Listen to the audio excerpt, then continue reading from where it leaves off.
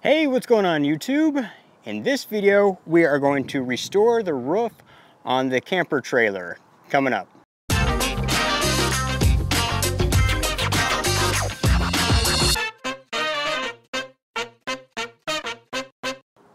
So I'm in the process of changing out some of the solar panels on top of my camper trailer. I'm going from aluminum framed ones to the thin, lightweight, flexible panels. And in that process, I want to do a little bit of restoration to the roof here. It's kind of a preventative measures type of thing. I don't have any leaks. The roof doesn't look in bad shape. There's no cracks or anything like that. But the trailer's a 2011 and it is 12 years old at this point. So I want to go ahead and get ahead of the game and go ahead and just put some rubber coating over the top of it. Since I'm replacing the panels anyway, I have to clean it and then we can seal it. So after initially rinsing the roof off with water, we're going to use this cleaner to get some of the dirty spots. Probably spray it around and get the brush all over the roof, but focus more on the dirty spots. This is the cleaner I picked up off from Amazon, and we'll just use a Ryobi sprayer to put it down.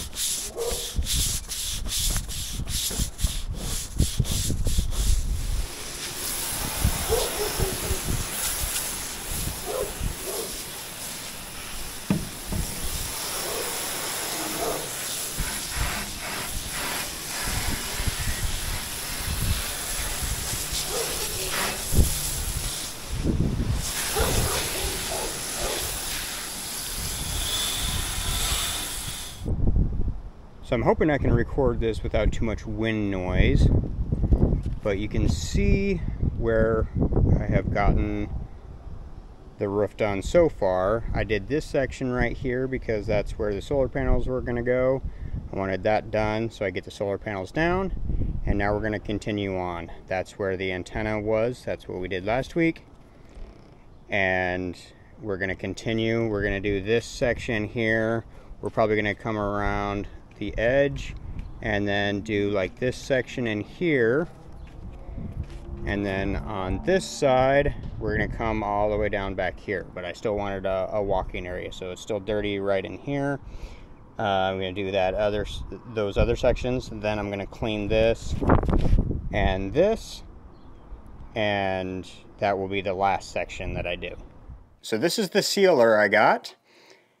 This is 1 gallon buckets. I got 3 buckets because they're supposed to cover 50 square feet each. My roof is like, I think I measured it and it was like about 150, just less than 150 square feet. But that's not counting for the vents and the air conditioner and areas where I won't be applying this. So I got 3 1 gallon buckets instead of getting the 5 gallon bucket. It was like $50 more for the 5 gallon bucket, so I opted for the 3 1 gallon buckets. But going with the 5 gallon bucket and putting it on extra thick definitely would not hurt anything.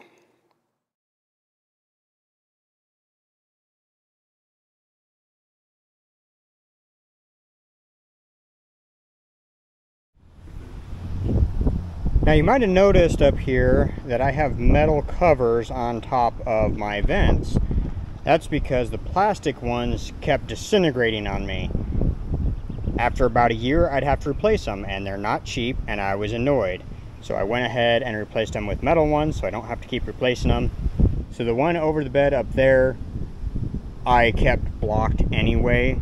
Yes, it's a little bit darker in the trailer, not that big a deal. I have windows.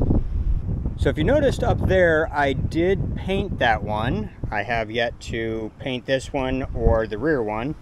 But something I just noticed, because I touched it while I was going around this vent. Now this isn't very scientific. I don't have any sort of laser thermometer. But touching this, I can't hold my hand to it. It is too hot for me to touch.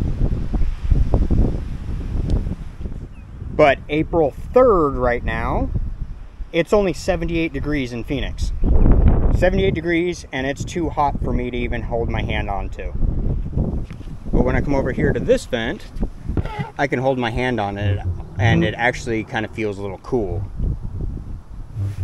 So that makes a huge difference, and I'm definitely glad I decided to paint these, and I'm going to be doing the other ones, because that is a huge difference.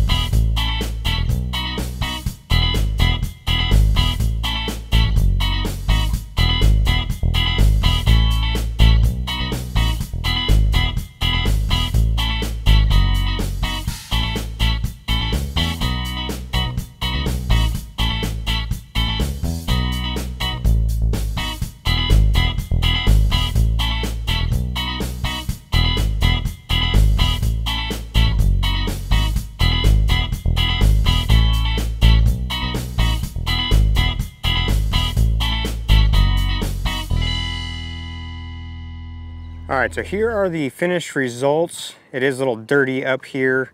It has been about 2 months since I actually finished it. I just didn't finish filming the video until now. But this is the finished results. Pretty happy with the way it turned out.